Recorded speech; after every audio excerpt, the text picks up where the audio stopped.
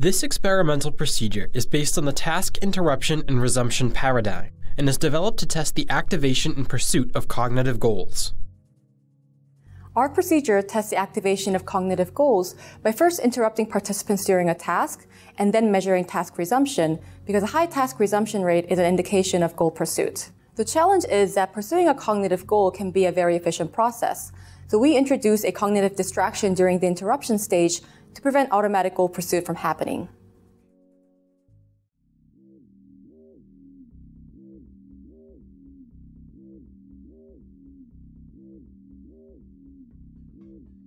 Begin by escorting the participant to the testing computer. Ask them to read basic descriptions of the overall survey procedure and to complete the online consent form. Then inform them that they should click the Continue button to proceed after every page.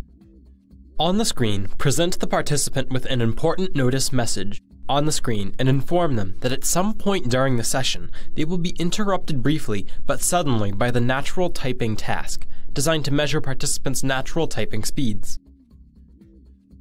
Through the instructions on the screen, inform the participant that this task will involve typing nonsense words with no meaning.